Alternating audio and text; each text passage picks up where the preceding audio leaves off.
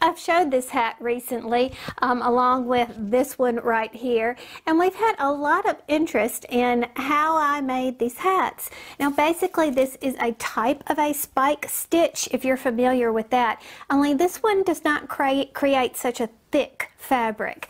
Karen Hales helped me notice that it is a combination stitch of a spike and mesh.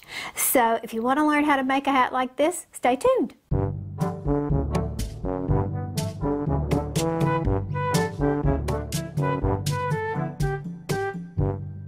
Hey everybody, it's me, Margaret, and usually when I do a tutorial I try to provide you with a downloadable format of this pattern, something written for you to refer to later, especially if you don't need a video tutorial, right?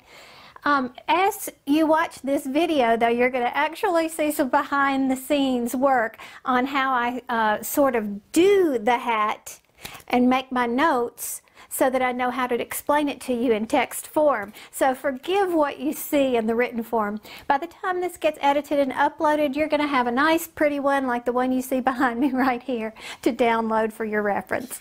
This is a super hat to use with your scraps. If you have just a little bit of a color left, you can fit it in right here pretty easily. This is not a typical spike stitch. It does go down into the row below, but it does not go over a whole lot of stitching, making it extra bulky. It is a firm feel right here, but it still stretches, and it is you know, a little bit lighter than your typical stretch stitch, and that's because you put a chain in between. You'll see when we get to it. Now this video assumes you know the basics, like your favorite method for starting a hat or project in the round. Half double crochet, single crochet, slip stitch, that sort of thing. But I would not consider this to be a beginner pattern, and the reason why is because you really need to be comfortable reading your work, reading your stitches, which is the term for knowing exactly what you're looking at when you look down there, so that placement of stitches won't be confusing. Now, if you're an old hat at crochet, that was funny, right? If you know what you're doing, you can go ahead and start doing a half double crochet basic hat in the round, continuous rounds, no joining. Go about 2/3 of the way down, and then you can pop to this point in the video where I demonstrate how to do this spiked mesh stitch. I have the worst time saying that. However, if you need a little help doing a basic half double crochet in continuous rounds, stopping 2/3 of the way down, or maybe you need help sizing the hat to get it to fit the way you want it to, then stay tuned because we'll take it from the beginning and move on. I would suggest that you click the link to download the pattern so that you can kind of follow along as we work together to create this hat. I hope you like it. Now I'm holding here the beginning versions of a pattern, a written pattern that will be available on my blog for download. But what I do is normally do the video tutorial, and then I can make any changes I need to here. First of all, let's look at the materials. I'm using an eye hook, which is a 5.5 millimeter hook. But the reason why is because that's my favorite one that I use with worsted weight yarn, and that's what I suggest for this hat. But we've got some easy sizing techniques, so it does, if you don't like to use this, if you want to use a smaller or larger hook, feel free to do that, whatever is comfortable for you with worsted weight yarn, and we'll talk about how to size it exactly by making adjustments later. You're also going to need 3 to 4 colors of worsted weight yarn. This again could vary as well. A tapestry needle for sewing in your ends, and also a stitch marker, because I prefer to do this hat in continuous rounds, which means that I'm not going to have a seam in the back, which makes me happy. I don't like seams if I can avoid them. But in order to size this correctly, you're going to need a hat sizing chart of some kind. Now this one is found on my blog. I can give you a link to download just this, keep it handy. This is all for crochet except for my handwritten notes that I just added in there for me. When I use scrap hats, that's for knitting. So ignore this for the purpose right here. Now, let's say that we want to make a hat for ourselves, a woman's size, okay? This is my size because my head is 22 inches around. Head size, 22 inches. So you'll notice that usually the hat size will always be a little bit tighter, so it'll be a snug fit. And the hat height, which is from crown to ear, will be 8.5 inches. Now, flat circle diameter, that's when to stop your increases. You keep creating a flat circle wider and wider and wider until it reaches a diameter of 6.5 inches, 6.5, or any of these, depending upon what size that you want to make. Now, as far as the yarn goes, I'm going to use this Vantage Choice. I'm thinking kind of Christmassy since this is November when I'm filming this. So I chose these three, which are Mustard, Cranberry, and Kelly Green. So let's get started. It says with main color, magic loop or method of your choice, chain 2 and do 8 half double crochet in the circle. So when you finish, you're going to have 8 stitches in a circle, and then you're going to place a marker in the first half double crochet of this round. So here's how I like to start hats. I lay my yarn on top, and then I just kind of twist these two. And then I begin my chain, 1, 2, and then I'll do 8 half double crochet in that first chain right there. Yarn over, insert hook, yarn over, pull through, yarn over, and pull through all 3, and that's your first half double crochet. So we've got, that's 1, 2, hold the tail out of the way, 3, now I'll go through until I have 8, meet you back. Just making sure, 1, 2, 3, 4, 5, 6, 7, 8. Now the instructions say to mark that first stitch, but clearly you can just count backwards and you know that that was it. So that's technically correct, but I'm not going to mark it just yet. Now round 2 tells us 2 half double crochet at each stitch for a total of 16. Now I always put that marker in as soon as I can, as soon as I complete that first stitch. Let me show you what I do. So I've picked up my work. I know that that's where I'm going to be crocheting in. I have to do 2, right? So I haven't joined anything. I just continue on around. So I yarn over to do this first half double crochet. There's 1, and I don't like to put my work down until I complete that second one. 2, all right? So this is the second one. This is the first one. I'll mark it right away. Now I'll continue around and do 2 in every stitch as the instructions told us.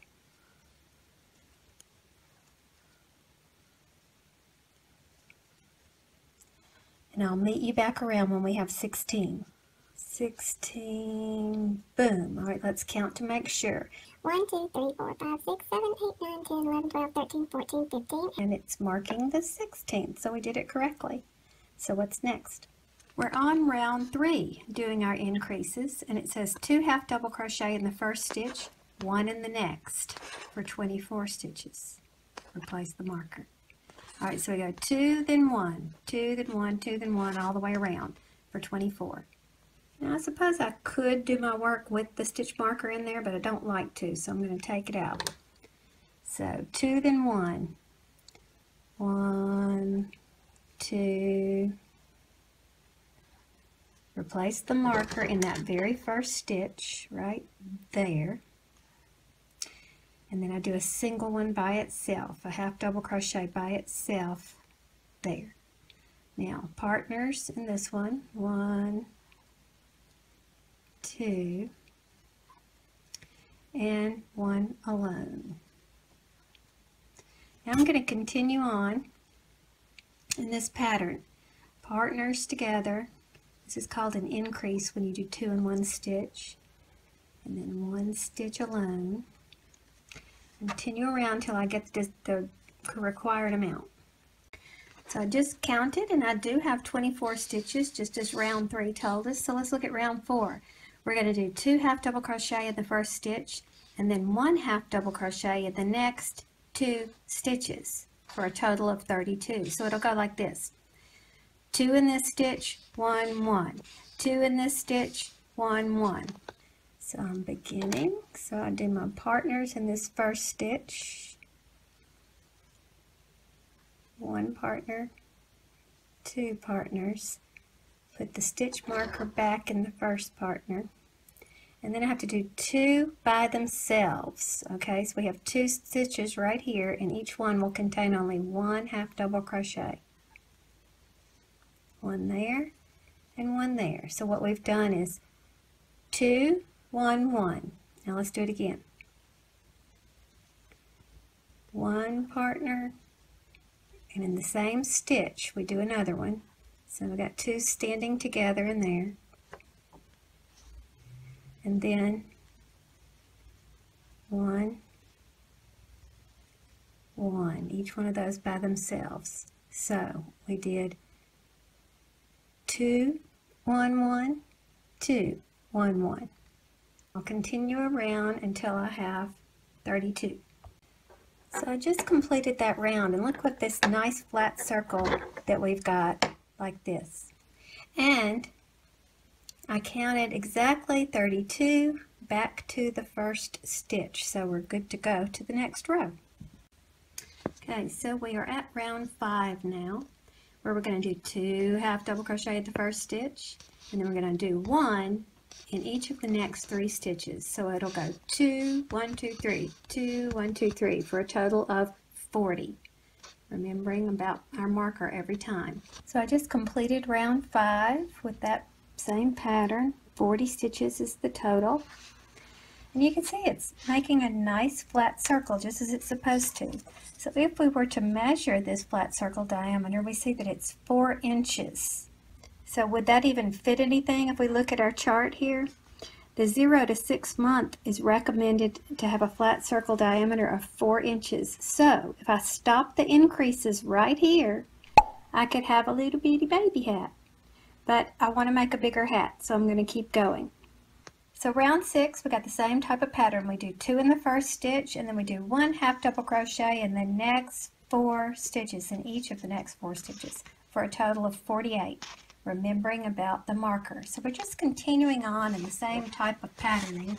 So I just finished round 6. I have a total of 48 inches, and just out of curiosity, let's measure the flat circle diameter and see. Okay, I've got it approximately 5 inches. I want you to measure yours too and see if our gauge is the same. It's really not important, because as long as we know that the flat circle diameter determines the size, we can just continue to increase or not do as many rows depending upon our own gauge. You understand? Now remember, I'm shooting down here for this hat, so my flat circle diameter needs to be 6.5 inches wide. So I'm going to continue to do these types of increases, just like this. 2 in the first stitch, and then each row will have 1 extra number by itself. So I'll continue on with round 7, which is 2 half double crochet in the first stitch, and 1 half double crochet in the next 5 stitches for a total of 56. Replace that marker. Now I had to increase up to 6 half double crochets by themselves, and I got the flat circle diameter that I wanted, which was 6.5 inches. So I made a note of this on the pattern. I went up to round 8, where the pattern increased to 6 stitches by themselves, and I made a note of that here. So we have 2 hats here that I actually did differently, but the stitch is the same, so you can make your decision about how far you want to go down. I think for the hat that I'm making right now, I'm going to have it look something like this one instead of this one, where I had separated it with a black row. I started a little bit higher up here, and I think I want it to look like this one today, the one that I'm working on. So now that we have completed our increase rows, because we have a flat circle diameter the size that we want, we're going to do the non-increase rows, or the straight half double crochet.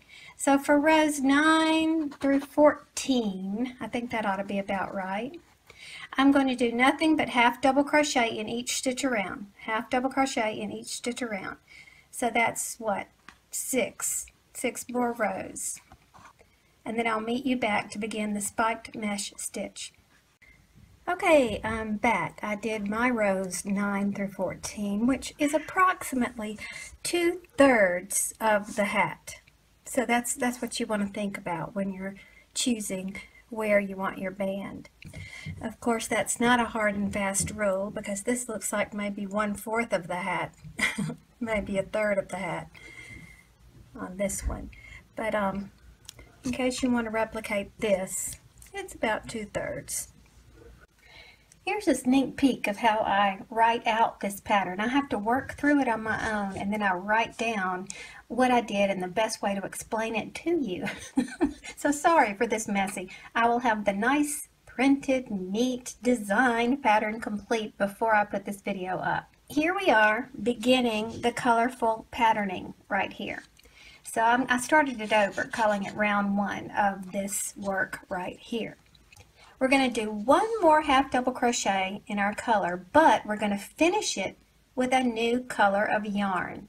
Let's do just that much. So here is where we left off, and it tells us to do one more half double crochet, but finish with a new color of yarn. So let's remove that marker. We actually don't need it for this color part. We're going to do one more half double crochet, and we're going to finish it with a new color of yarn by pulling it through like that. Okay, so now we have our new color added. Back to the pattern. So we're going to half double crochet, chain 1, and skip a stitch, repeating it all the way around until we have 1 stitch left. And that's what these little asterisks mean, is everything in between there means to be repeated. So half double crochet, chain 1, skip a stitch all the way around until we have 1 stitch left. Let's see what that looks like. Okay, I am going to add a little tip in here that we do not crochet over the tails, because I found that sometimes the tails will show through when I was creating this stitch. So I just hold it out of the way, like come over here. And I also need to make a little note not to cut our original yarn. Let me do that now. I'm holding everything I don't want to work with out of the way. See, right there.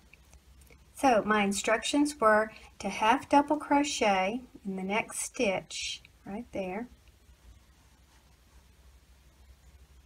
and chain 1, and skip a stitch. So that would be this one we're skipping, right? I'm going to put my hand on it, my fingers. So we're going to begin our half double crochet and put it in this stitch, and chain 1, and skip another stitch, and repeat this process all the way around.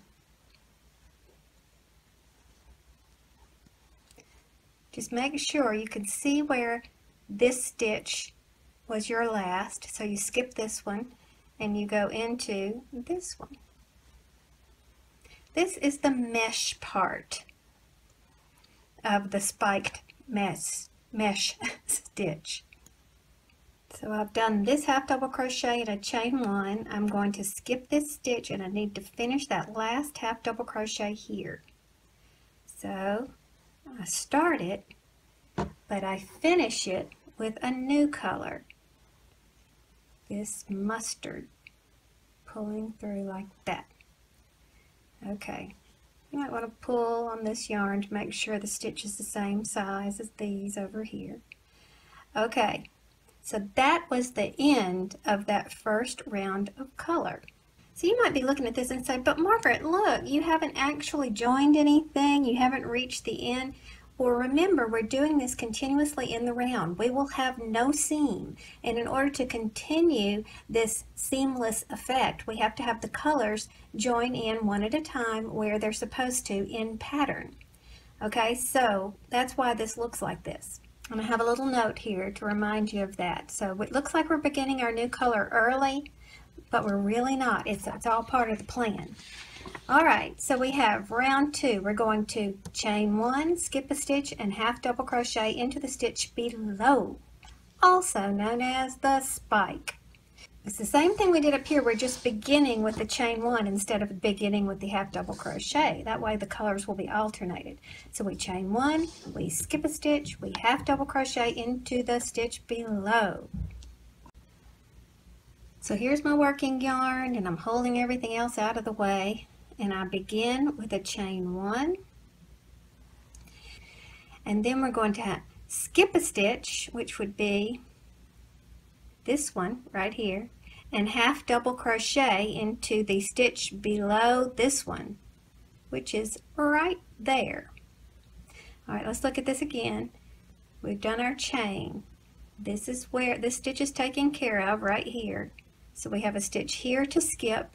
Here's the next stitch, and we're going in below it, right there. So this is what it looks like. We yarn over with beginning the half double crochet.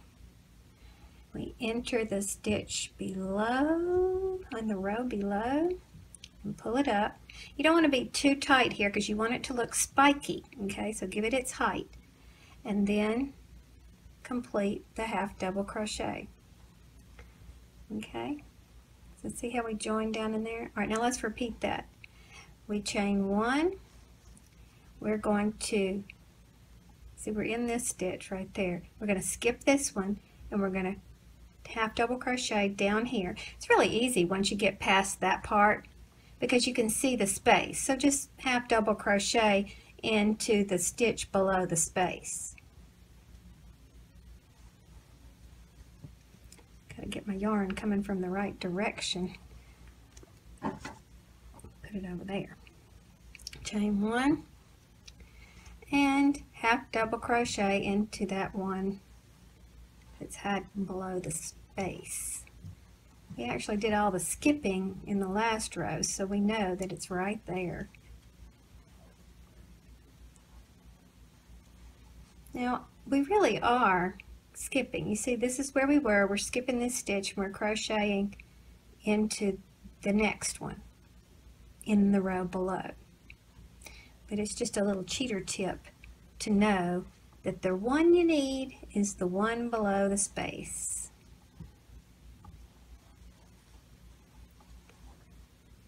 And see how it's looking all spiky meshy already? Okay, we do have a space right here, and we're going to fill that in with the next row. Now, just like we did on the last row, what we'll be doing is completing that half double crochet with the next color. Now, I'm going to use just this green and stick with 3 total colors, but it looks equally as well with more than, gosh, you could do every color of the rainbow if you wanted to. It's really a neat stitch. So what I have to do now is get everything out of the way and find my main green. Okay. Put the yellow over there. Looks like a big mess. Alright, where do we leave off? We're about to finish this last stitch with the next color, which in this case happens to be green. Ta-da! Okay. And guess what you're going to do? We're going to chain 1. And we're going to continue this whole process the same exact way. We're going to yarn over and do our half double crochet in that stitch below the space. Chain 1, do the same thing right there. Okay. What I do is I get a landmark, and so this spike will be my landmark, and I'm going to choose this side right here, the one closest to the spike, for my half double crochet spike. See it right there? Boom. Finish the half double crochet, chain 1, and stay in the pattern. Half double crochet, chain 1, skip down into here, la la la la la, all the way around. Alright, so I'm back as I do for the previous rows. I have 1 left to complete, and I'm going to do the half double crochet and completely finish it off with the next color, which in my case is this maroony color, or as Lion Brand calls it, cranberry. Now here's the tricky part. We have to make sure we're getting the working yarn. There it is. Okay. and we bring it through to finish off that last half double crochet. And remember to make your spike stitch the same size as everything else. You might need to tug on that green back there. And then you continue on with that same pattern we've been using, which is the chain 1, half double crochet into the row below. Chain 1, all the way around. Now here's a question for you. How far can you continue this mesh pattern, this spike mesh pattern, and still have your hat fit? Well, that's where your chart comes in handy. Okay, we know I was working on this one, right? And so we have to look and say how high, what's the hat height from crown to ear that I'm striving for, and that would be 8.5 inches. So get your handy dandy tape measure and check your progress. Okay, there's the top. Make it touch all parts of the hat as you travel down. And look, I'm only at 6 inches. So at 8.5, I have this much more to go. So I could continue my mesh pattern down to, I don't know, say here, and then finish off with green.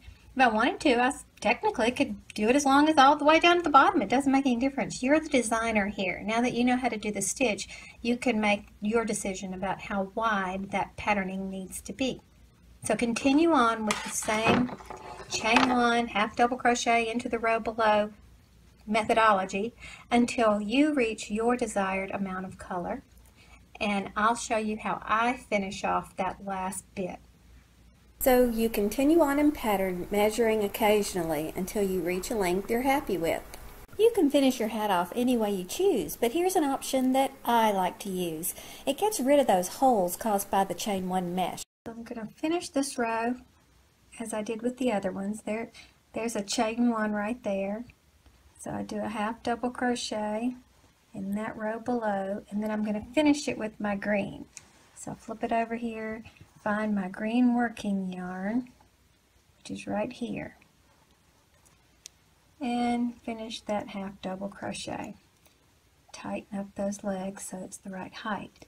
Now I'm still going to do a spike stitch down into the stitch below, and what that does is it fills in that hole, the mesh right there.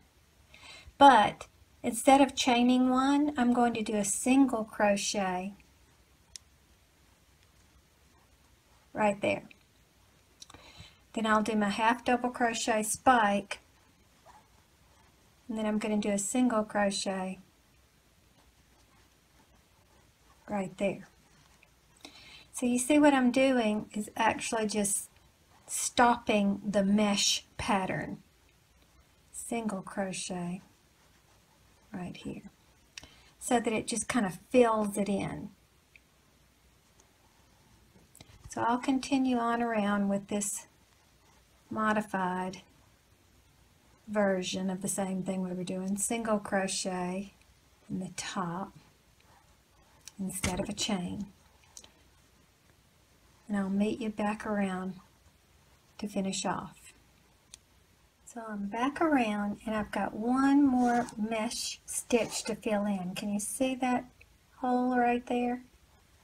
So what I'm going to do to end this thing is a half double crochet to close up that mesh, and then a single crochet here followed by a slip stitch. That slip stitch sort of pulls things down a little bit so that we don't have a big stair step. Let me show you. So I will go ahead and cut all this working yarn, pull this through, and then in order to make this lie down, I'll do this. I want this stitch to lie down like that, right? So I'll go in right here. It's the very next stitch you would have normally crocheted into, and pull it tight, and now it's more or less pretty darn even. and sew the ends in. And then hide them the best you can. I like to split my yarn because it gives it a little bit more friction. It makes everything hold in place a little more securely. At least that's how it works in my mind. Now I'll sew all these other ends in as well, and we'll be finished and see the finished product. So you can see the back here, and there is no seam up the hat. The only indication of where rows have changed is right there. This looks all nice and neat all the way around the hat.